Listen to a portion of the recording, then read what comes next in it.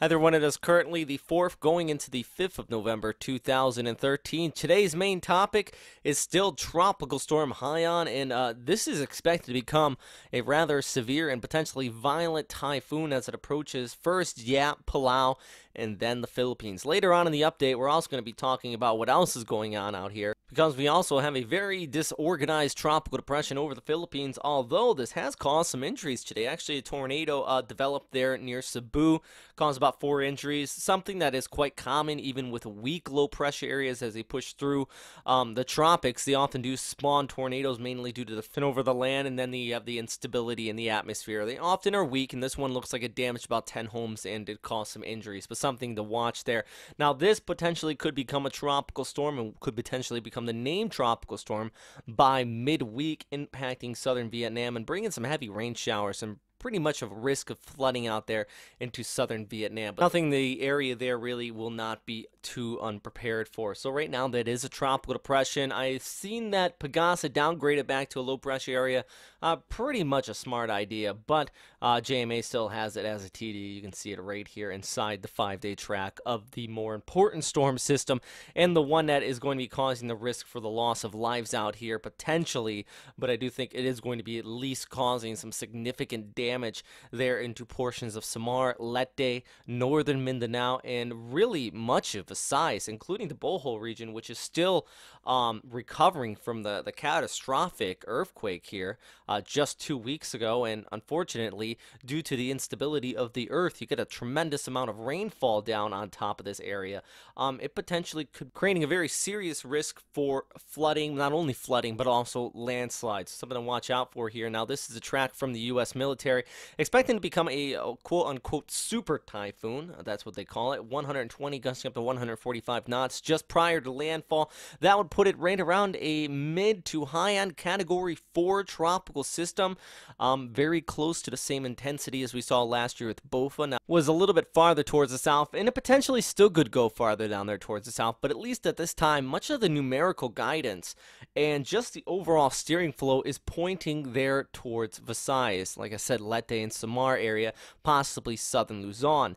That really is going to be bringing a big risk, not only out here for coastal areas, but also Cebu, but more so for the metropolitan area there of Manila, because as our storm system starts to track inland, if it does take this path, it's going to be moving over the inland sea here. And what I mean by that is that it still is going to have a fairly significant fuel source. Yeah, we're going to see some disruption in the cloud cover here due to the mountains there in Visayas and southern Luzon, but as it tracks off there towards the northeast, if it does move over Visayas, it still could be bringing some pretty damaging winds and heavy rainfall farther there towards the north into Manila. So something to keep an eye on here, but really at this time, everybody from southern Luzon, even extending out there towards Manila, into Mindanao, extending out there just north of Palawan, I think you really need to watch this.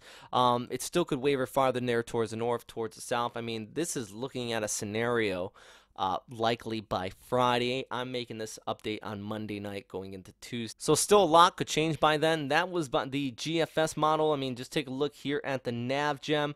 That pushes right on shore a little bit farther there towards the south, but basically in a very similar path right over Visayas. And like I said, the overall background flow is the key thing with this.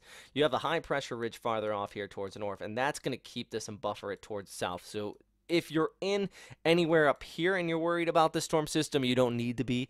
If you're anywhere from Taiwan over towards the southern Japanese islands and basically southern China for that matter, and even northern Luzon, that high pressure ridge that's keeping things cool off here towards the north is also acting like a wall and acting like a buffer, and it's going to keep this farther down there towards the south. Let's scroll through this model outlook just one more time. Remember, these graphics are courtesy of Weather Underground, their Wonder Map tool, always a great tool to use. This is GFS by Wednesday evening going into the overnight hours.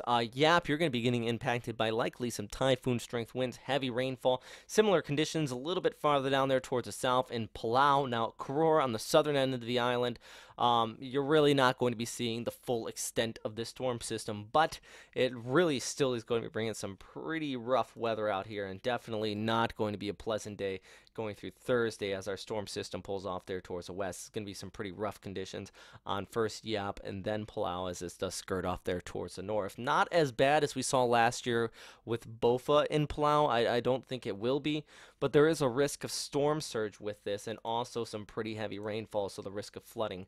And you can see those winds just coming in there from the west as it does skirt there just towards the north. But this has wavered a little bit farther towards the south as far as the model outlooks since earlier this morning. If it does waver even farther towards the south, and I mean just to ask the people in Okinawa, they know all about how the difference in just a little bit of an area here or the center moving here makes all the difference in the catastrophic winds this could bring. So definitely hope it does track farther there towards north, so the biggest population on the islands here does miss this.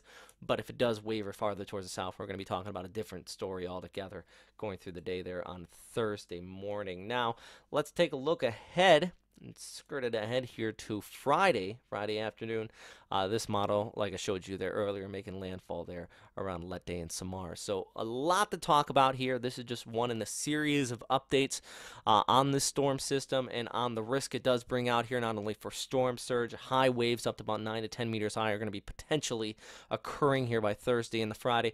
Also the heavy rainfall and the risk of flooding and landslides, and also the very high risk of flooding and landslides there just south into Bohol. So stay safe out there, everybody. Please tell your friends, tell your neighbors this is coming, because I fear this could be a very damaging and serious storm system later on this week. And if you do watch my video updates quite often, I know a few of you really do stick to these and watch them, and I really thank you. But if you do, you know I don't use wording like that all too often. I don't say that storms are going to be catastrophic or potentially deadly. I often try to be conservative on these. Well, this one, given its overall organization at this time and the model consensus and just the ingredients in place, I do think it potentially could be a very serious storm. So with that said, stay safe out there, everybody, and thanks for watching.